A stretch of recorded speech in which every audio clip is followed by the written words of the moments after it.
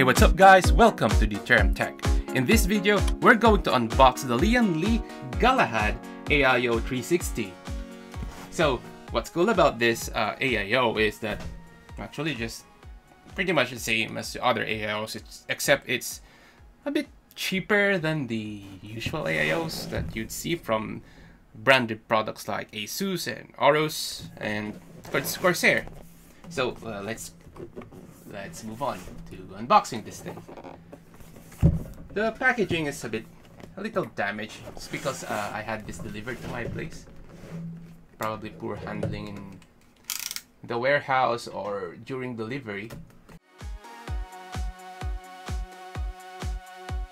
So, it's just like that.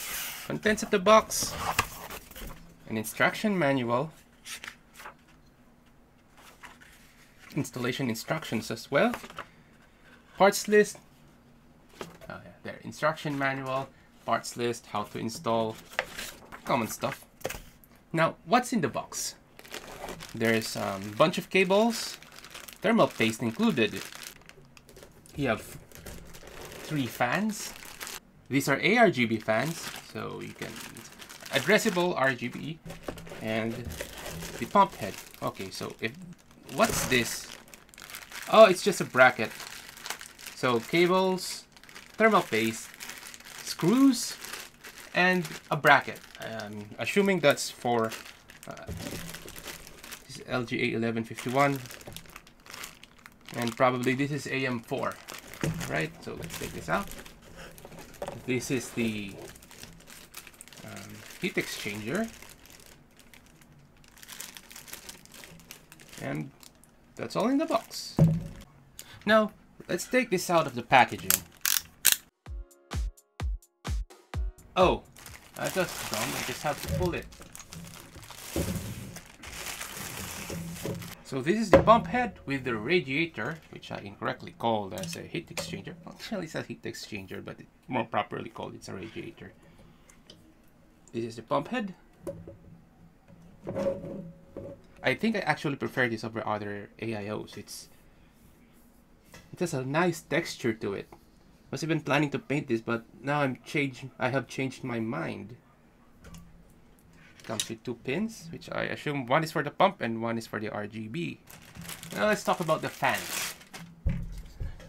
I actually like the fans. They have this high quality feel, almost very similar texture and quality, build quality it seems, to the LL120s I have from Corsair.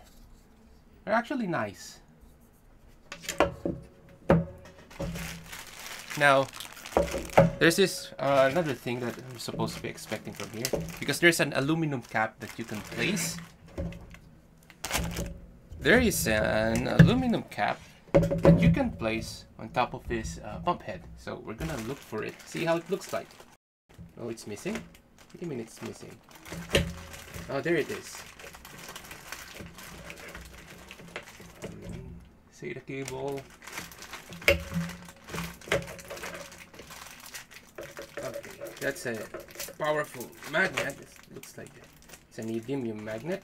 So this is the cap. In case you don't want to see the Lian Li branding here, you have this cap. And you can put it over there.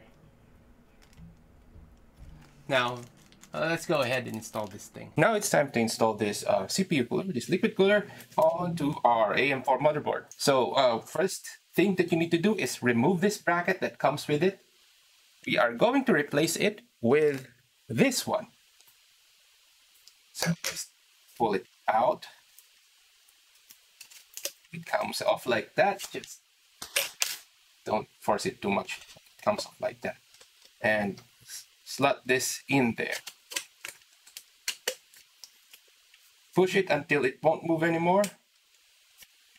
It should have like about 1 millimeter of space. I mean, the edges, its edge, focus, come on, focus. Its edge is 1 millimeter from the actual block. Here is our motherboard. Focus. There's supposed to be something we could put here. It's in the packaging where There it is, it's in here. So it is supposed to go here.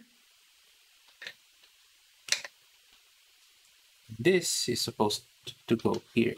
And we're supposed to be looking for, supposed to use this screw to tighten them up, create some force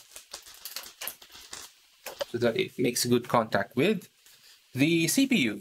Now, let's apply thermal paste. They say a pea size in the middle is sufficient, but actually, oh, that's not pea size. I actually want to put some on the sides as well. Take your cooling block, your CPU block, take off the protective plastic cover.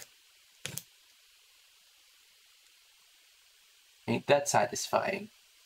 Now take note of how you are going to orient this.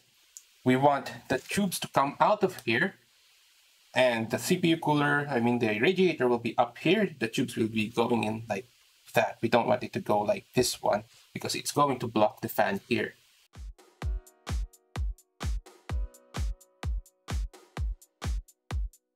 Right, you have to do this on both sides. Make sure that that notch or that sort of hook kind of thing is securing this bracket. So, and this one goes here. Same thing with the other side. Now we are going to put this, we're gonna screw this in so that it creates tension.